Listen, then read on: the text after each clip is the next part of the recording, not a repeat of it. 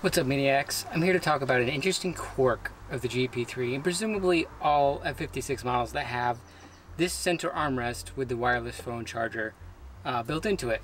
And so what we have here is my phone, and we go to put it in there and it's too tall. It doesn't fit. And I have the Google Pixel 4 XL, and that's by no means the tallest phone out there. And so if you had a taller or wider phone, it's definitely not going to fit in here.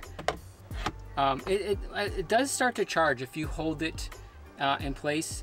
The phone does get close enough to charge, but it's not going to stay there because the little spring-loaded clip is going to just push it back out of the way.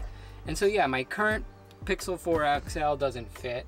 The phone I had before that doesn't fit.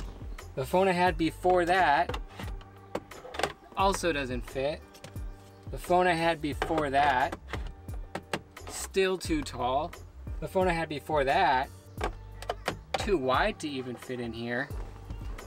Finally, the phone I had, I think back in 2014 or something, that one fits. And that's only because that was the year I didn't get the larger size phones.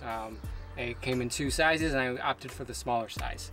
So yeah, this phone charger, really cool idea, but it doesn't really fit what I would say modern size phones are typically at. And so to give you a quick measurement, we can see that your phone, in order to fit into here, would need to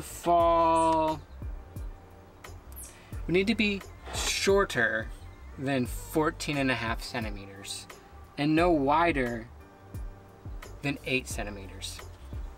So most modern smartphones that are the larger sizes aren't going to fit into these mini center armrests, at least for the F56 models. Maybe the Countryman's and Clubman's have a bigger armrest, but I don't know if that's true.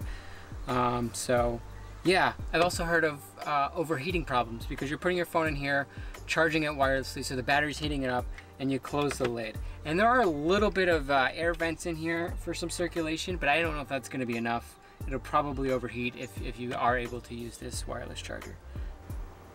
So yeah, that's it. I'm not complaining about it. I think it's a really cool thing. I didn't have it in my previous F56, and I have it now, which is really cool. And my friends that have smaller phones, they can throw their phone in here to charge.